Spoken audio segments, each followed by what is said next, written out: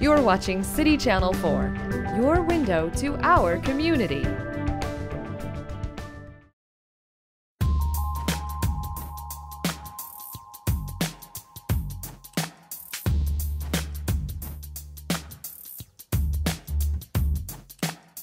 I was an assistant in organizing this, but really the credit goes to Bob Opliger here. Bob is with Bicyclists of Iowa City. Bob is a local bicycle advocate and has done a lot of work to make Iowa City a much more bicycle-friendly community, and we continue to build upon that. And so, without further ado, I will let Bob talk a little bit about his work and Bill Nesper, our featured guest. I'm not going to talk about my work other than this was a story in the Des Moines Register yesterday, and he talks about Des Moines bringing in the mayor from Minneapolis. I've given this story before, and how he was going to talk to Des Moines about making themselves a bike-friendly community. Well, we've one-upped them in a timely way, in that we're bringing in the expert on this topic, and I'm going to introduce Bill Nesper. And Bill and I have known each other for 5 or 6 years since I've been going to the bike summits, and I've been enough of a nuisance to him that he knows me by name, and so I'm not going to say any more. I'm going to let him talk about bike-friendly communities. Thanks a lot, Bob.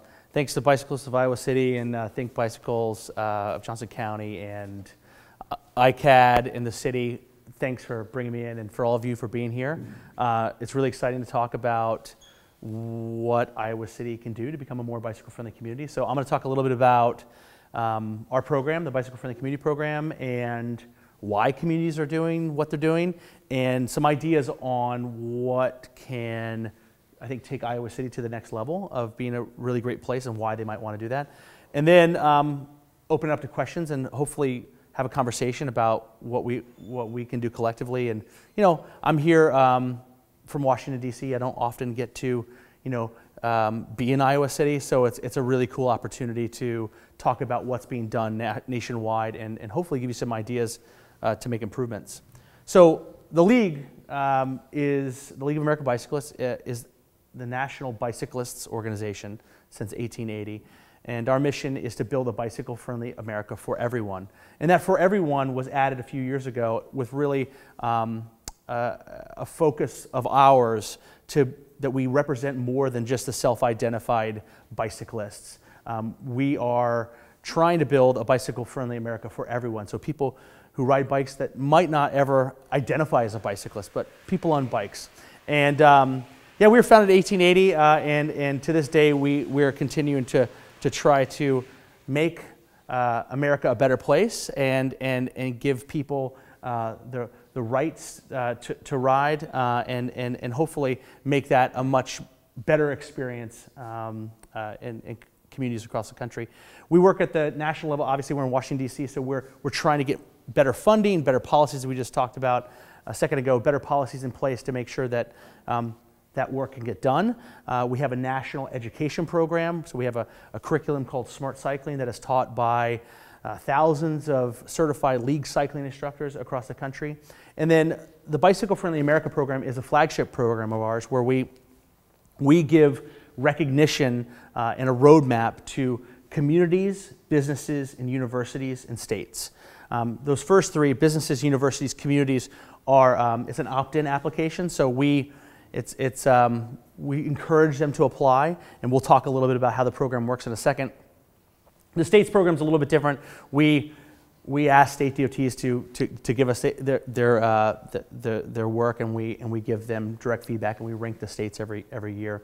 At its core, the Bicycle Friendly Community Program is supposed to be a positive tool. It's a really big menu of actions that any community can take. So as I said, it's a national program. So we're trying to create a program that can meet communities where they are and provide a lot of actions for them to do. Through this menu of actions, we provide feedback to every community to make places better and safer for people to get around by bike.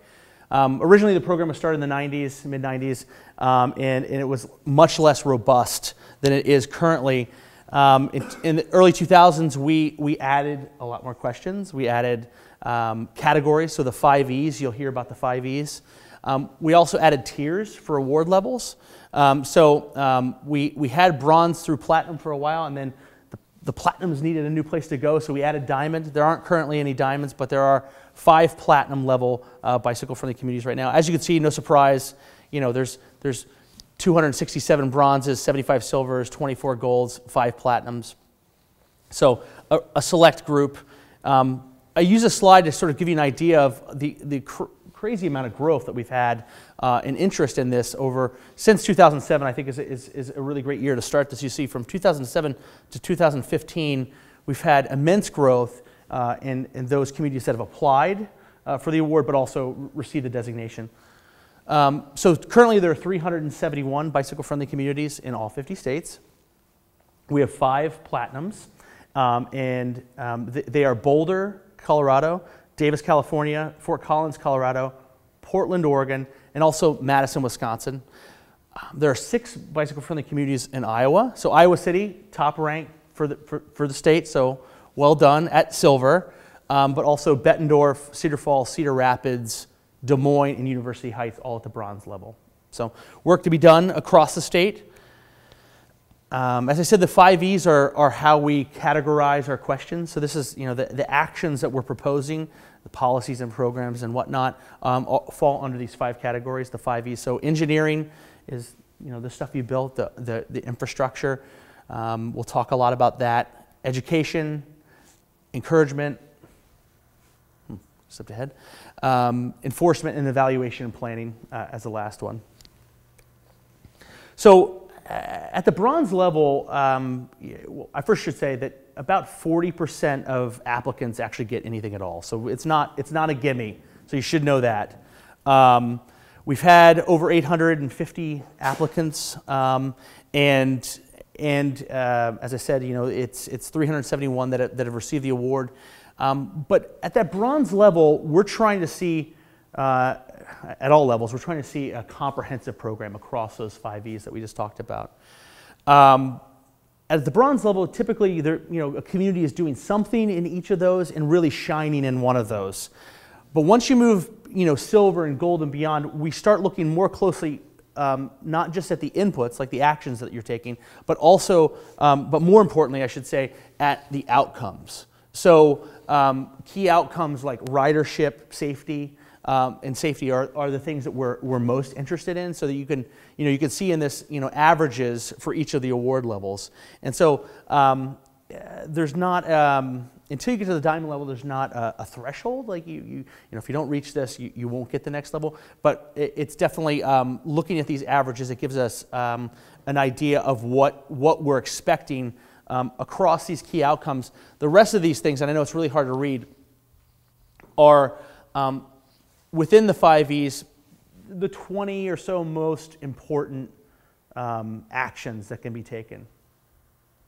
We'll come back to that. So everyone that applies gets a feedback report, and so we measure the community up against these key outcomes and metrics, and then we give customized feedback on what we think a community can do next. And I think it's one thing that happened for us, I think not too long ago, I guess I should say, is that we realized that the bicycle, this is more than just about bikes, right? It's about how bikes tie in to the good life and helping communities really build high quality of life. So what we're really after is how bikes improve people's lives and trying to build the kinds of places that people of all ages and abilities can get to where they want to go and be with the people that they want to be with.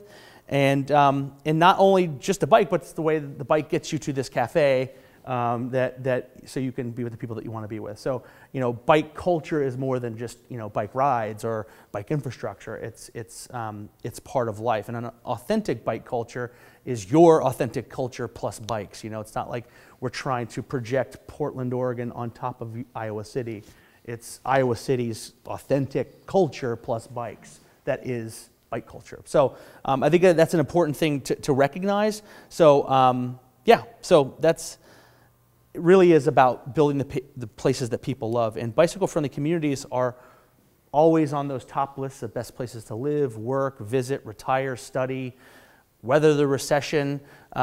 Forbes' healthiest cities, 15 of the 20 are bicycle-friendly communities. I think it's interesting to note that of the Mercer International Quality of Life Index, which is the international ranking for this, so there are 8 cities on that list in the U.S., and 7 of them are bicycle-friendly communities. Business Week, 17 of the 20 best places to weather the recession were bicycle-friendly communities, and 9 out of 10 of Forbes' top cities, they're adding the most high-paying jobs are also bicycle-friendly communities. And we know that correlation is not causation, but there's a whole lot of correlation going on here between really successful, great places to live and do all these things to be and bicycling. Another bit of good news is that since 2000, we've had really a lot of growth in bicycle commuting in the U.S. So we've had 65% growth across the whole in United States in bicycle commuting. And in bicycle-friendly communities, we've seen over 100% growth over that same period. So places that are making these sorts of investments are getting much more return on these investments. And what the best places are doing is reaching the 60% of the population that we call the interested but concerned. They might not be self-identified bicyclists, but they're people that want to bike and would like to bike, but the communities need to make it safer and feel safer, and to make bike trips feel more doable. And so the places that are getting the most return are doing that. So we have, the strong and the fearless set, which make up, I'll go back to that small sliver of the population, maybe together with the confident and enthused make up maybe 7%. These folks are covered and by any bicycle-friendly community.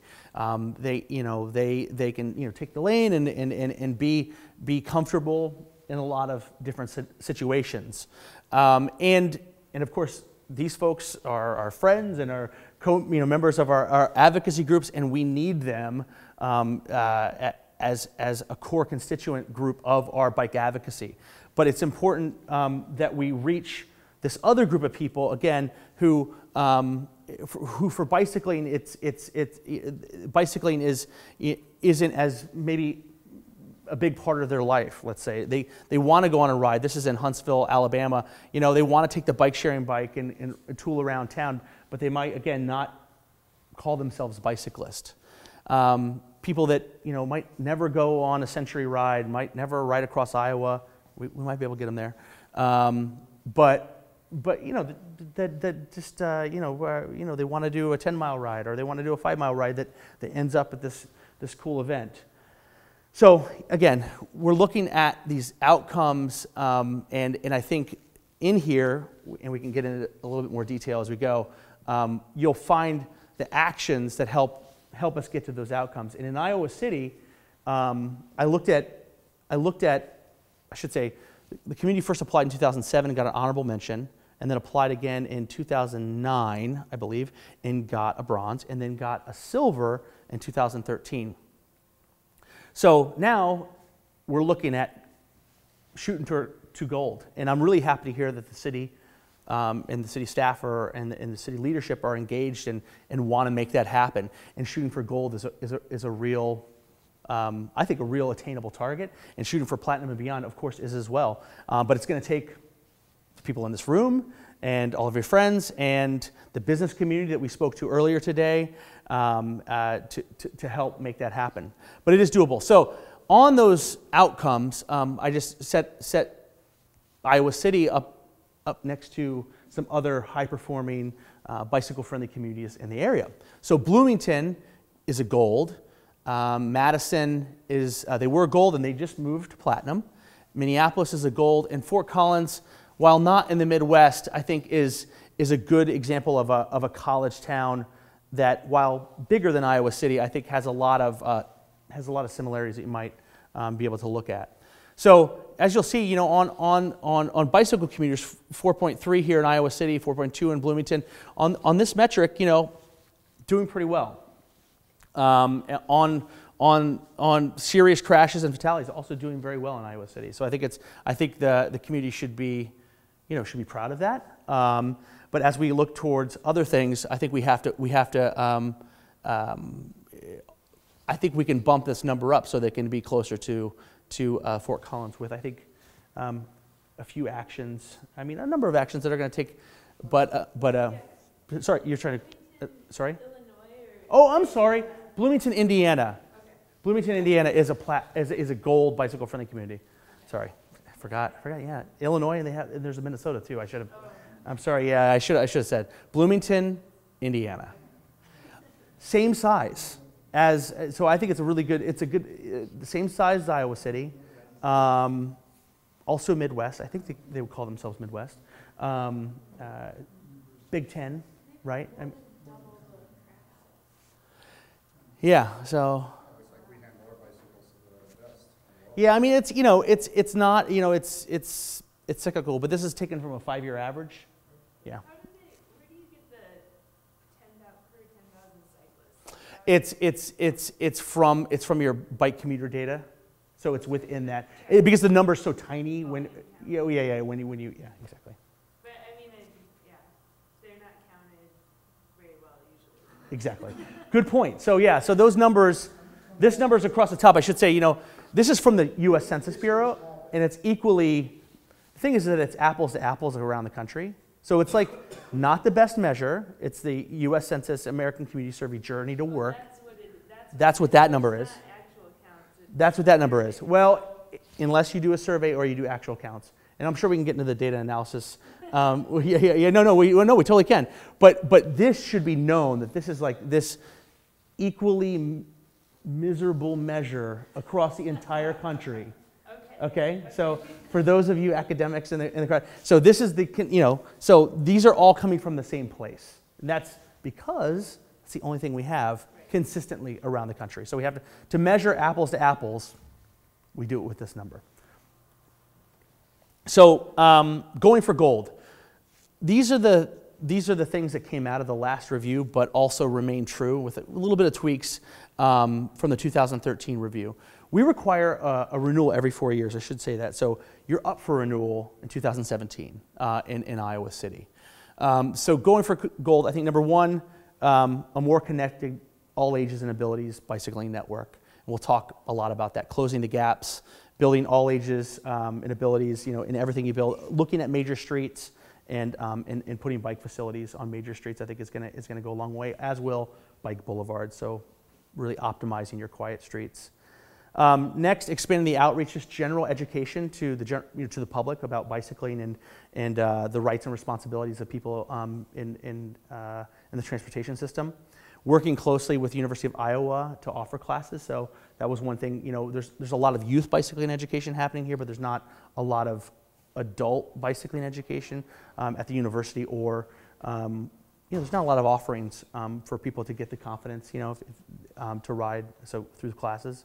Partnering with law enforcement, that was a missing piece. We'll talk a little bit about that. And also improving the measurement, so doing a better job of counting and surveys. I think if we're aiming towards gold and beyond, that's like the platinum standard is really finding out how many people are actually riding on a regular basis and being able to communicate that progress. So first, the connected legible network. So there's a complete streets policy, of course. That should be a really good tool to improve your roads across the board. I know we're doing road diets here, and I think that's great. I think again, coming to every project with better design standards is going to be really important. Making sure that you're closing the gaps, and we'll talk a little bit about bike parking as well. So good guidance. There's great guidance out there now to do these through NACTO, which has been endorsed by USDOT, as a guidance to look at. We've really over the last 6 years, I think, within the practice have gotten a lot more tools, including this, and then also the Federal Highway Administration itself has put out a separated bikeway design guide. So there's good guidance that can be given to your engineers to make sure that when you're building roads that you're building them right. And I think either adopting one of these guides or putting this guidance in your adopted design guide, but adopting it and making sure that whenever a road is built, that it's built to these specifications. I also think adding a facility selection matrix. So this is a little bit into the weeds and wonkiness, but this is from Seattle, which is a gold bicycle-friendly community. I think this is a great tool for, again, if you're looking at roads when you're choosing what kind of bike facility you're going to put on it. Again, to reach that interested but concerned, you want to look at two things mainly, which is speed of automobile traffic and volume of automobile traffic. So determining what those things are, then you can then figure out which, is it just going to be a share on this road, or are you going to put a bike lane? Is it a quiet street, like a bike boulevard, or is it a major street that you need to have a protected bike lane or something on that to reach the interested but concerned? So I think I think one of the low-hanging fruit, I think, in Iowa City is your good neighborhood network of quiet, low-volume streets. And so optimizing those for bicycle travel and making bike boulevards like that, which I'm going to talk a lot about Madison and Minneapolis and Bloomington. I think there's a lot of really good examples that you can get from those that are in your region. So these things are being done in all those places. This is in California. This is in San Luis Obispo. But a lot of great streets that you can turn into bike routes. And so you do that with really paint and signage. And places like Minneapolis have gone a little bit further, and they've put out guidance to explain what bike boulevards to the neighbors, how drivers should drive on them. You can see in this example their bike boulevard stenciling. The paint that they're using for their bike boulevard branding is a little bit different than the one we just saw, but the concept is still the same. You're welcoming bicycles to come through these quiet streets and getting people to where they want to go. And one of the ways that you get people to where they want to go is provide wayfinding. So you're telling folks that this shopping center is half a mile that way, and school is to the left and down this, and you're on the such and such neighborhood bike boulevard. So naming and branding of these things and giving people wayfinding signage goes a long way, and it's really key to making a great bicycle boulevards as part of your larger connected network. So right sizing of your streets, so doing road diets. I know that you're doing a few here. I mean, I came in on Clinton. I think it seems like a perfect candidate for a road diet to me. Full disclosure, I did not see what the traffic volumes are. I did not read the reports, but it seemed like a lot of capacity. I don't know. But those are the kinds of streets that you want to make big, iconic, sort of welcoming bike facilities that really tell people, hey, this is a place to ride. So that was one of the things that was missing on the previous application, the bicycle friendly community application, was that there weren't a lot of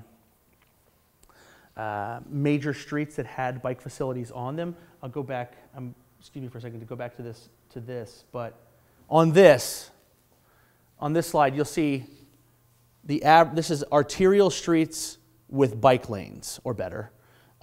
The average silver has 45% of those arterial streets have bike lanes or better on them, and it's like 10% here. So that's why we think that if you were to turn your 10 to 45, I think your 4.3% ridership goes up pretty quickly because you're connecting the dots for the interested but concerned.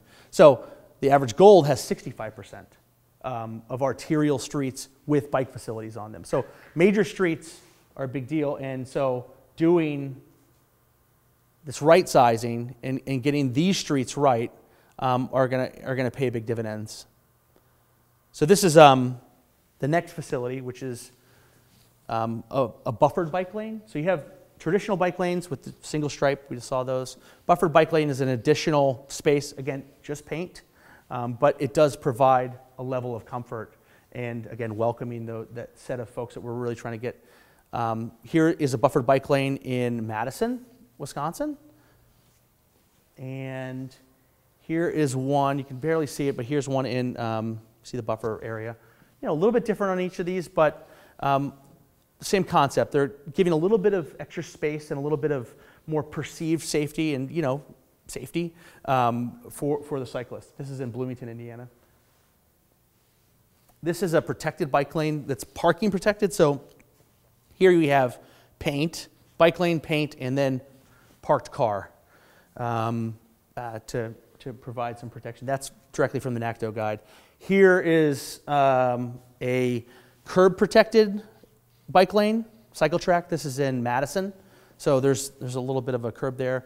And you see some green paint here in this conflict zone where you have turning vehicles.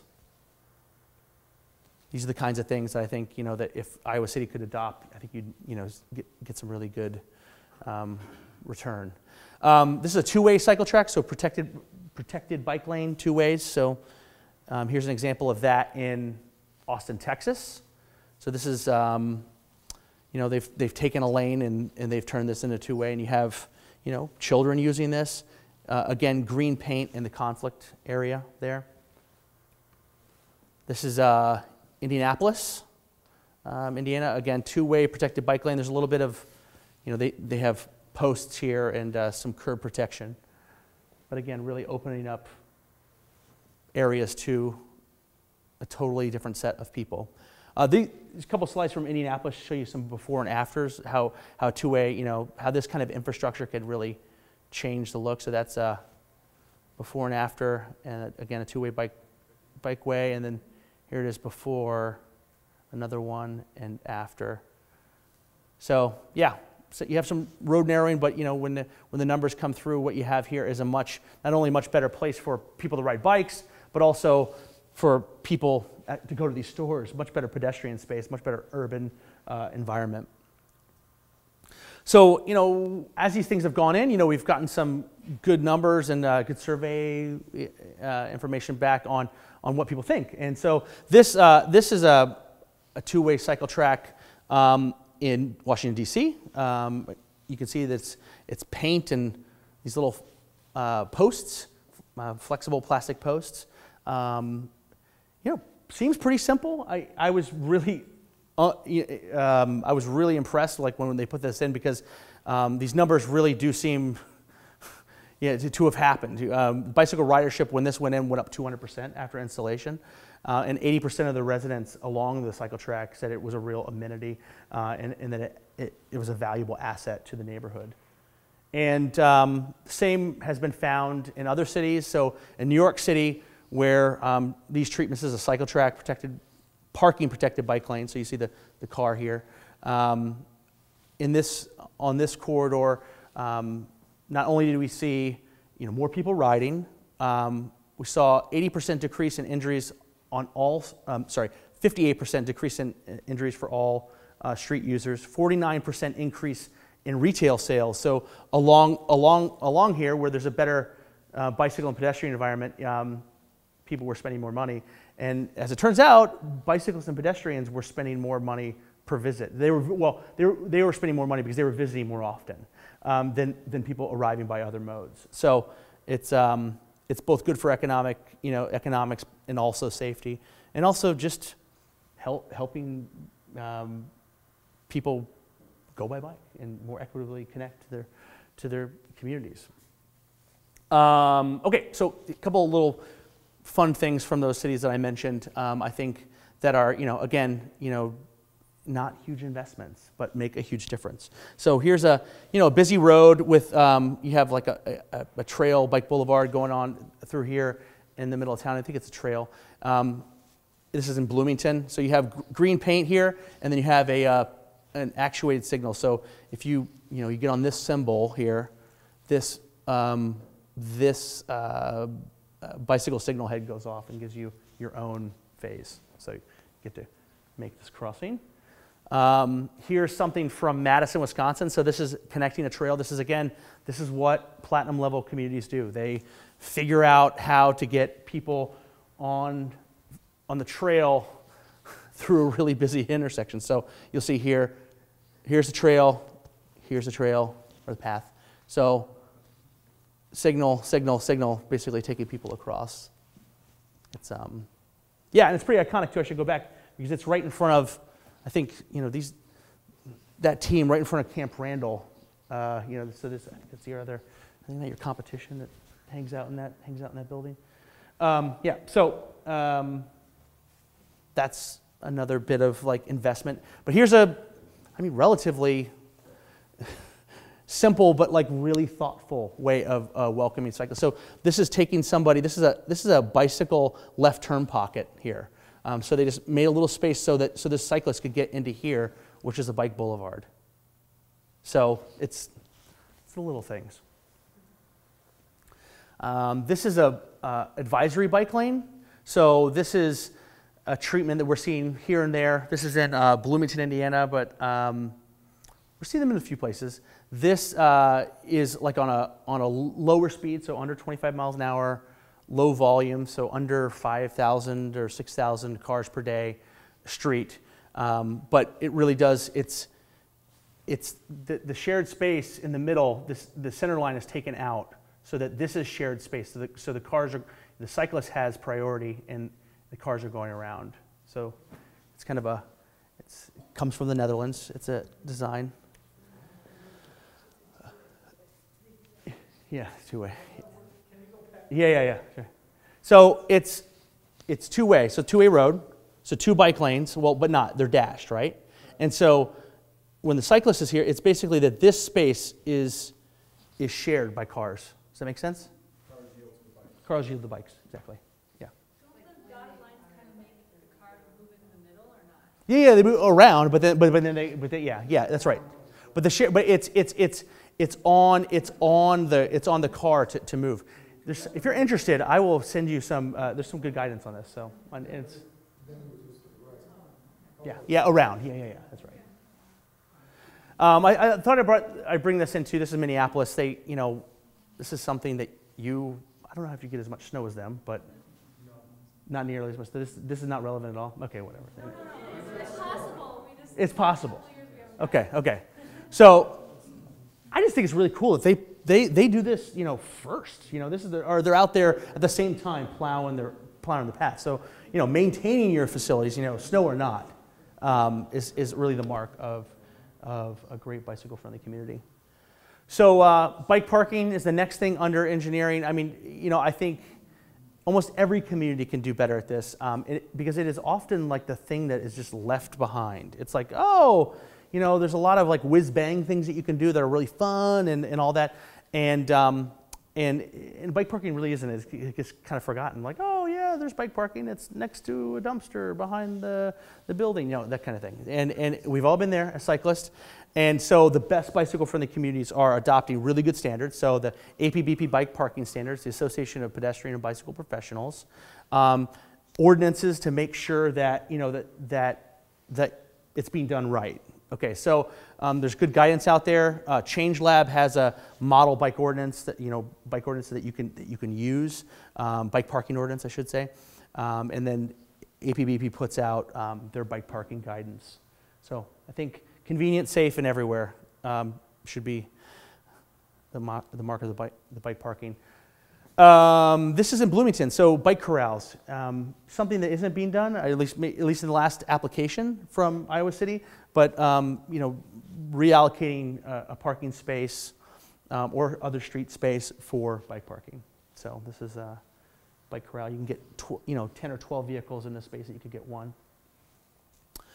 And so the next E is education. So education, we recommended general public education. So we have some things like the Smart Cycling Quick Guide that you can co-brand and get in people's hands. They're about $1 a piece. That's one thing, just give people everything they need to know about safe cycling.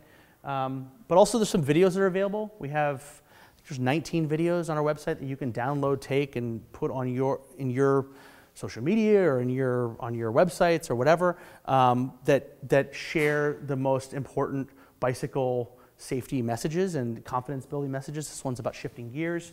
We have, everything that you can possibly think of covered by these videos. Next, again, this kind of fits in between education and encouragement, but this is the sort of the general public education. This is from Bloomington. I don't know, I've never heard of this character, but it was part of their application. Does anybody know what this is? Like some sort of social media sensation in Bloomington, maybe? I don't know. But cute cat that they are using to help with their safety campaign. And they're, really driving home the message that, we're coexisting on the roads. Little bub. This is a Critical Mass ride, which is, gets its name, play on critical mass, which is like the adult, sometimes more aggressive version of this ride.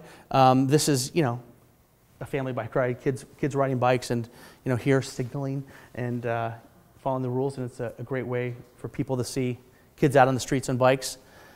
So one of the things we think you can do, you have local league cycling instructors here that can teach classes. One thing is to really reach the adult population, that the student population, with short, easily accessible classes, I think. But league cycling instructors can teach everything from the most basic courses all the way up to really advanced skill courses to help you, even if you want to become an LCI, you can learn how to do that. And so smart cycling is something that I think you should tap into, having more regular bicycling education opportunities for adults in town.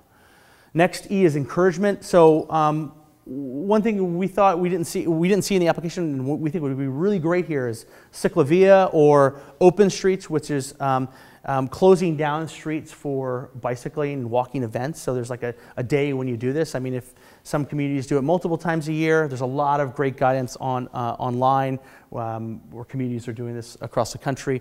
But it's like a fun event that I think anybody in the community can get behind, and it really does broaden support for bicycling. Here's the Open Streets Minneapolis. This is part of the way that they talk about this: healthy living, local business, sustainable transportation, civic pride. Again, it's bigger than just the bike. Bicycling advocacy. I mean, you have good bicycling advocacy in town. You have Iowa Bicycle Coalition at the state level that are working for all of you as bicyclists. I think it's important also to have a channel by which there's an advisory group. So we recommend that there's an advisory group that is advising the city on what needs to be done, and that it's made up of it's a representative group, so that all voices in all neighborhoods are getting their say into how the planning is done and how the community develops as a bicycle friendly community.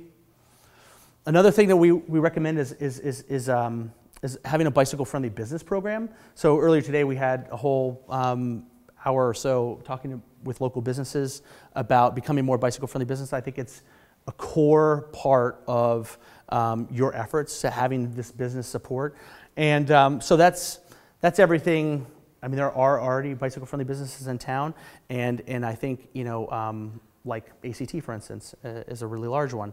I think working with the hospital maybe to get them, and I mentioned earlier, and I'll say it again now, that the city itself should consider becoming a bicycle friendly business. So again, back to Bloomington in Minneapolis, and not Madison this time, but Bloomington and Minneapolis, both recognized at high levels as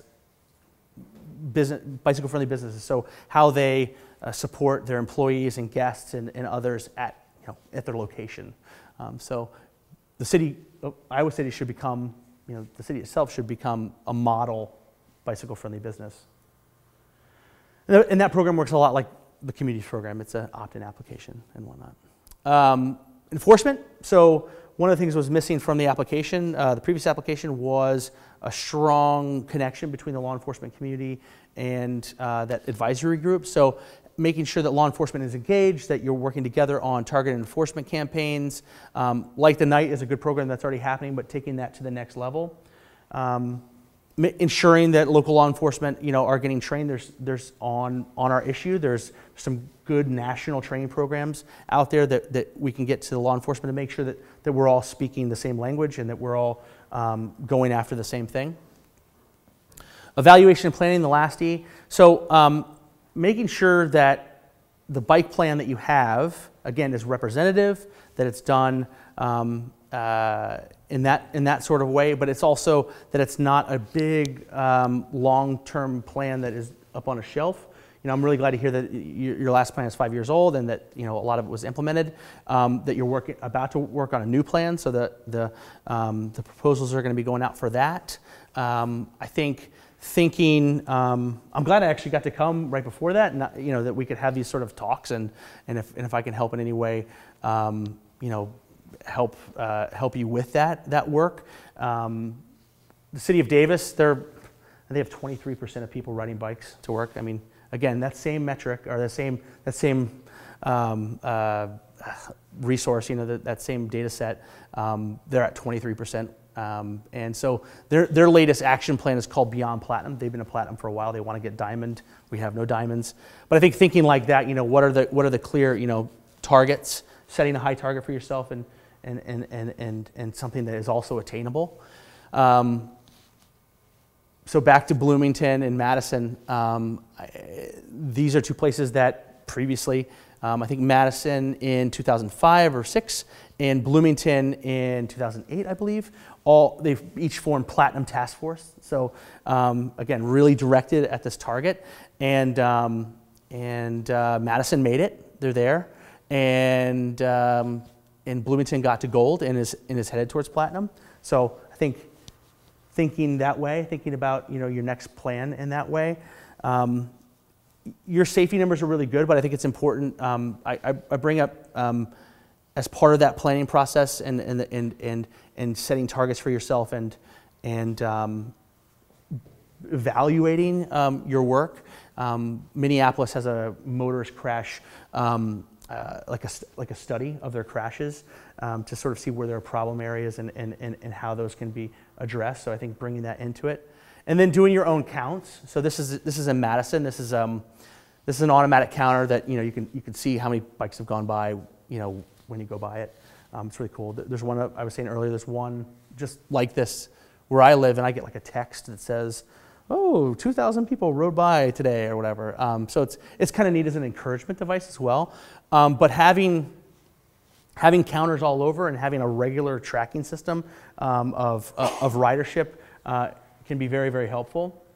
And then after you have all that stuff, communicating progress to the public. So we've seen in a number of places bicycling annual reports being done, and this is one from Memphis. Here's the one from Madison. This is their last report that they got their bicycle-friendly community war at the platinum level on.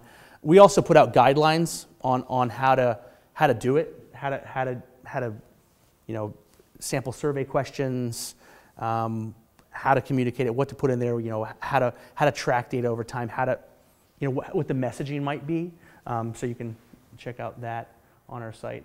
So that's my spiel, and now I'd like to answer your questions. Ask your questions. I like to answer your questions now. So I work at the hospital. Uh-huh.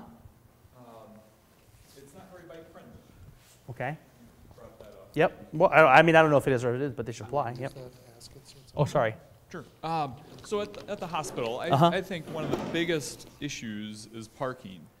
Regardless of what the topic is, whether it's a faculty meeting or students, parking is a big problem there. And as far as cycling, I'm hardcore. I've got studded snow tires. I go. Yeah, you're good. Yeah. Whatever. I feel bad. I didn't bike here tonight in the pouring rain, but I usually do. There's not a good backup plan for bad weather. Right. And I think that's the biggest hurdle I see. If you're already paying, $50 to $100 a month for your parking space, it doesn't motivate you to ride your bike unless it's for fitness. Right. And if there were some way that would make it inexpensive to do something else on bad weather days, I think would be a huge thing to get more people biking. No, that's a great point. So one thing that the business could do is have a guaranteed ride home program, or that could be offered through the city. So in Washington D.C., where we live, there's a guaranteed ride home program. So if you ride your bike to work and you don't have a ride home, there's a way to get home. Yeah, and it's something that the business offers. How does that work?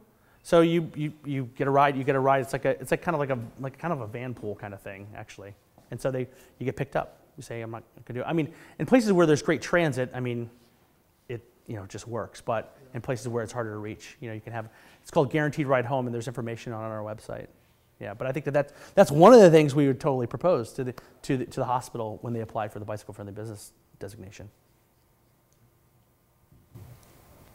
I'll jump on that. I worked 36 years at the hospital and biked, some years, most of the time, and less as I moved to places that were less bicycle friendly. But with the cost of parking, it's an incentive to bike if you don't have to have your parking permit also. Right. But, so if you had this alternative for bad weather, blizzards and that kind of thing, they could get smart and put some money into that. But I am loving your presentation. I kind of don't bike so much anymore, and part of it is safety because of some things that happened in all of these things to encourage commuter biking, because I've been here since 1970, and there was a culture 30 or 40 years ago that was like, we're bike racers and we're going to be in the lane of traffic because we don't want to poke along in those little bike lanes,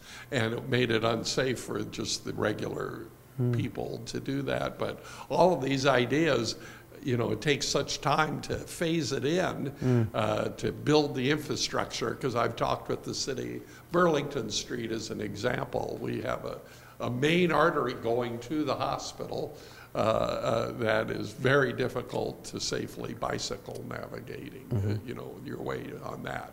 And when they redid that bridge, that was when they weren't thinking about separate bike lanes and all of that. So this is great, and I hope the city is getting feedback from you on incorporating this into ongoing plans. Yeah. Well, thanks for that. Yeah, I think, I don't want to make it sound like it's so easy, or, that it's just so easy to do all this stuff. But when you have that better way of doing things, when you look at a road, you look at a corridor, and you say, no, in Iowa City, we think about bicycles, bicyclists, and we think about pedestrians when we build roads. They're higher up on the priority list. And I think that's the kind of thing, that's the kind of thinking that a platinum or a diamond level place is thinking. We're thinking of, not just moving cars, and I think you have to change the engineering problem. Engineers are really great at solving problems. You have to change the problem.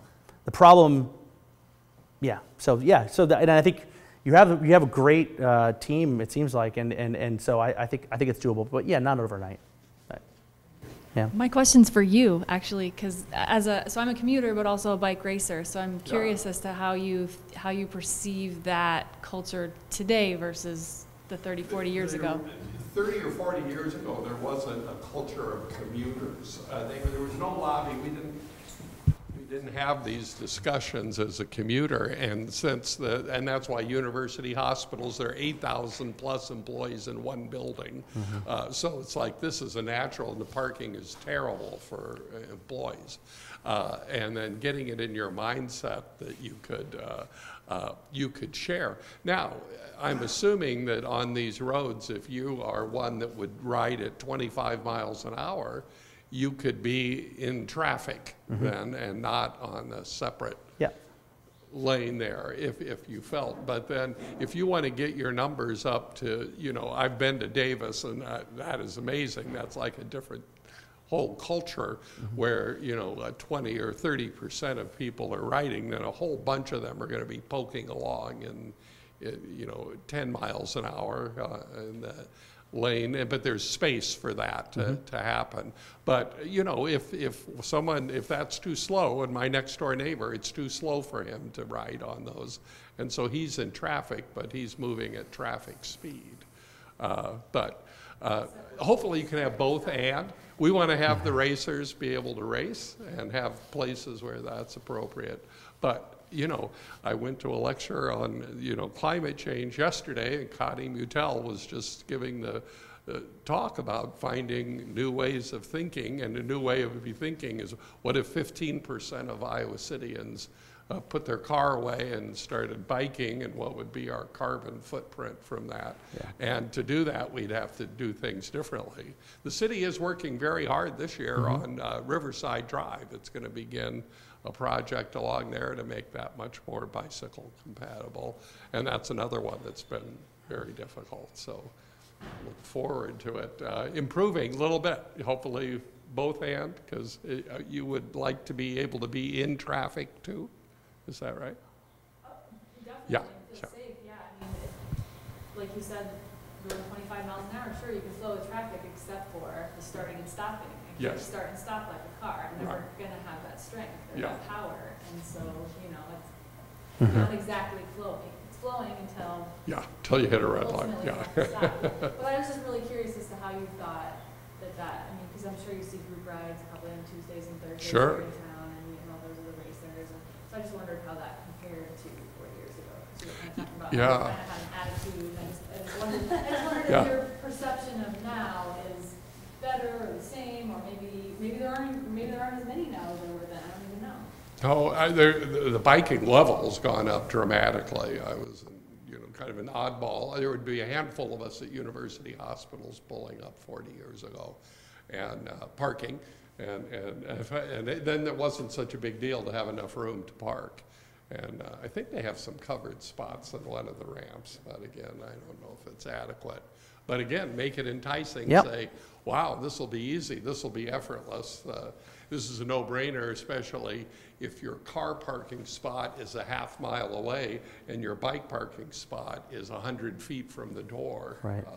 Then you go, incentive, more people will do this if it's possible and it isn't a blizzard. Anyway, thanks. Thanks a lot. So tell them what goes on at the University of Minnesota with bikers. What's that? Did you hear the So did you hear the presentation at the summit about the incentive the University of Minnesota gives to bicyclists?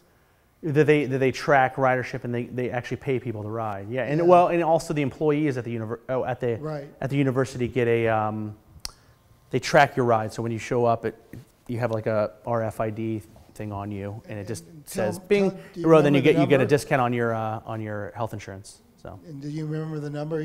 No, I don't remember the number. If you ride 50 times a year at the University of Minnesota, you get $40 a month off your health insurance bill. So that's basically once a week. Yeah. Great.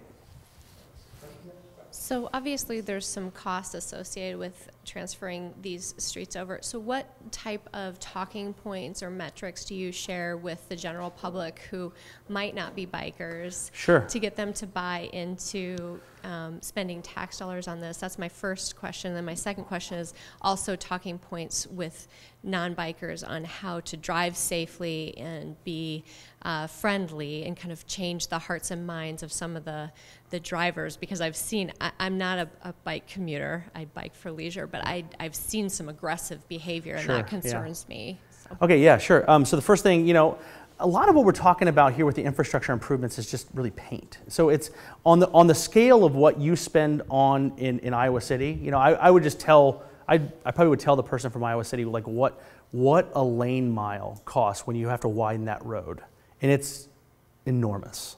And you could do, I think you could do 300 miles of road diets for the amount it costs for like 2 miles of road widening.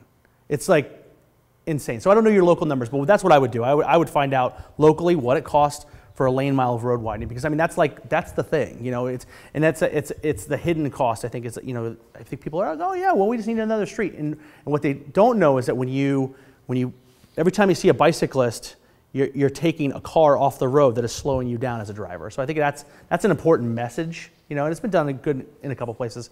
So a lot of what we're talking about is paint, which really isn't expensive, and And most of what's being done, like I think is on a routine repaving and repainting schedule. So you're really, so the idea is like when you repave Clinton Street, is it Clinton Ave, Clinton Street?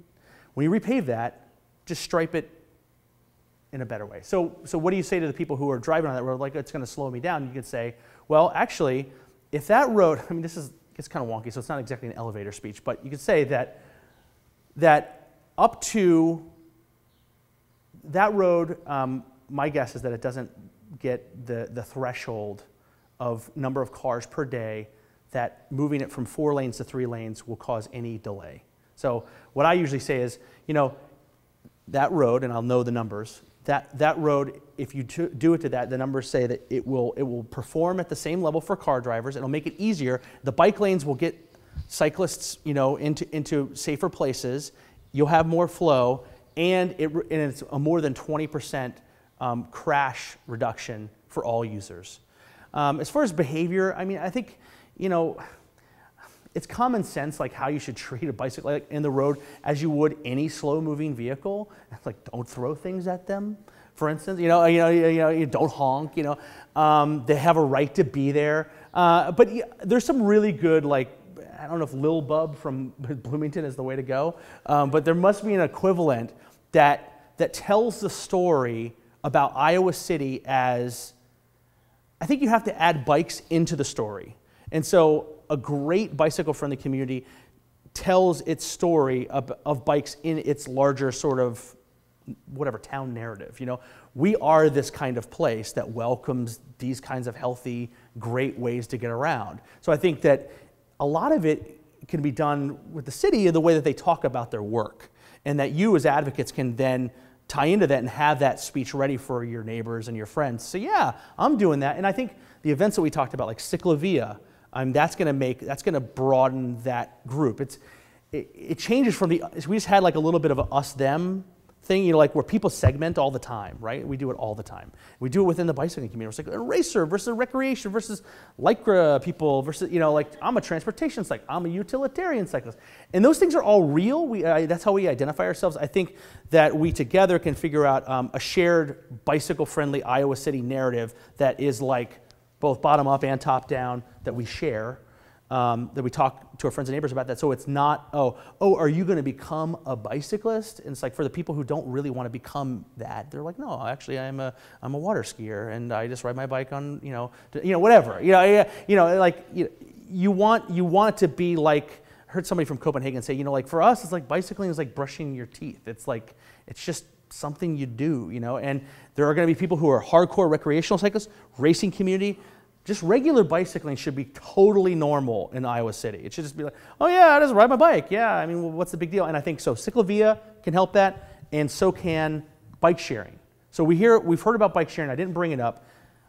Doing bike sharing can help a lot with the people who don't commute to work. Like they come downtown maybe however they get here. Once they get here, they don't bike commute to work. Bike sharing downtown can help, again, broaden that base of people that are bicycling regular, and they will think of themselves as, I ride bike. So there's a lot of people who are just not going to bike commute, but come down here and they can make short trips with bike sharing. It's important to get station density. I keep saying that. Make sure when you do your bike sharing system that you do it in a way that it's a very legible system, so people can, oh yeah, that trip, I can do that trip, easily by this bike share. And we've seen almost all the cities that have done this, we've seen this kind of thing happen, where it's just, you have this new set of people that are bicycling regularly that never thought of themselves as bicyclists.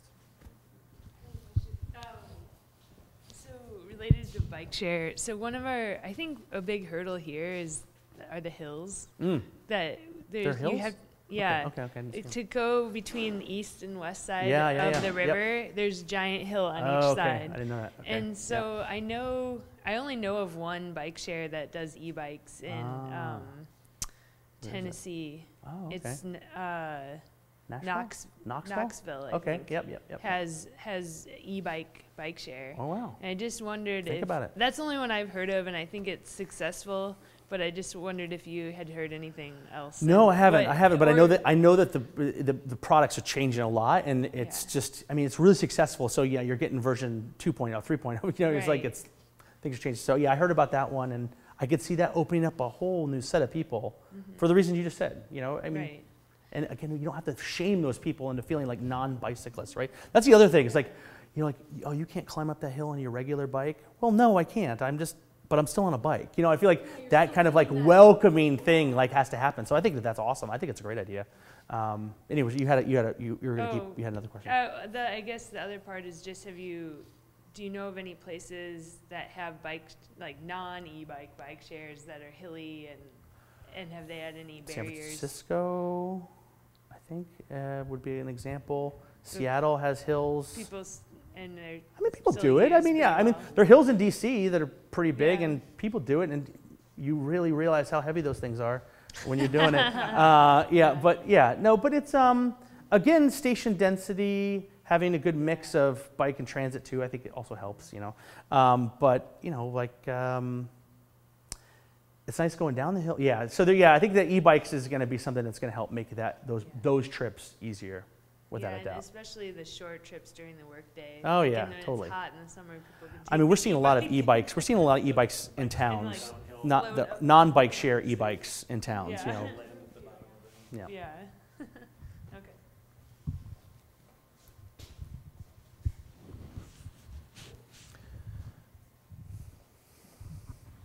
So I was in the Netherlands for spring break and just loved the bike culture and was a little skeptical on nobody wore helmets there. And I looked at the statistics and I was wondering if this is true, but I ran across the statistics saying the death rate it was like 100,000 kilometers biked was like 1 point something in the Netherlands and it's 5 point something in the US. Is it that I don't know off the top of my head, but I do know that different? there's everything that I've heard is that it's better to be it's much safer population-wise to be on a bike than not being on a bike. You know, so the pollution. I think something came out this week. I was listening on the radio where biking in polluted cities. It's better to bike than to not bike. You know, the health outcomes.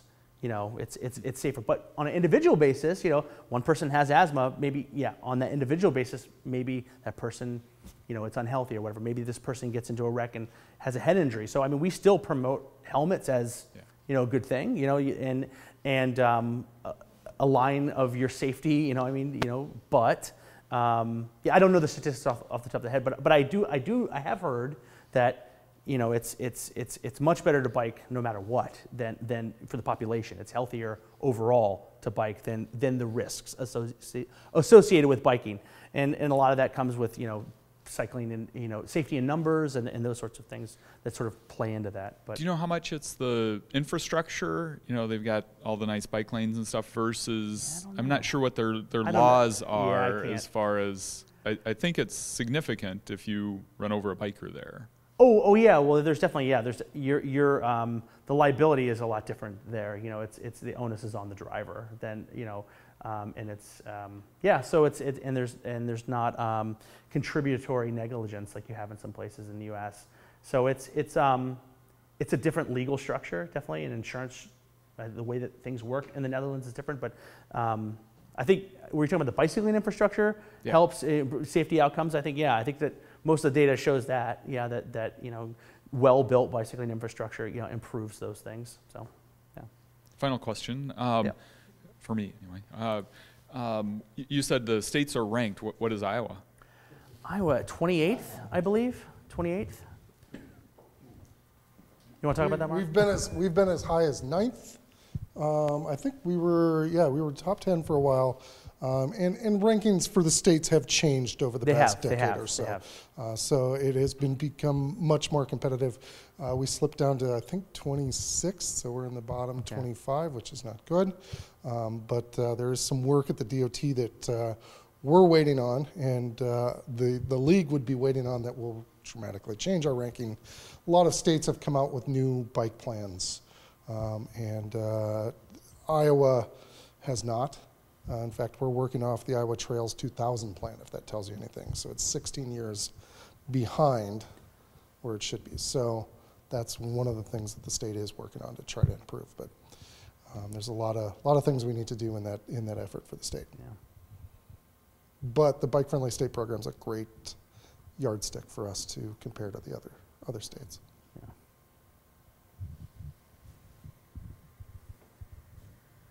Thank you, Bill. Yeah, thanks. Thanks everybody for being here. Thank you. Yeah.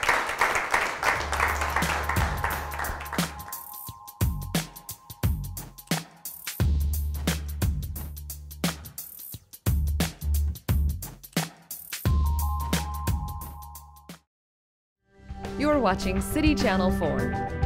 On TV, online, on demand, on Facebook, and now on the go on your mobile device.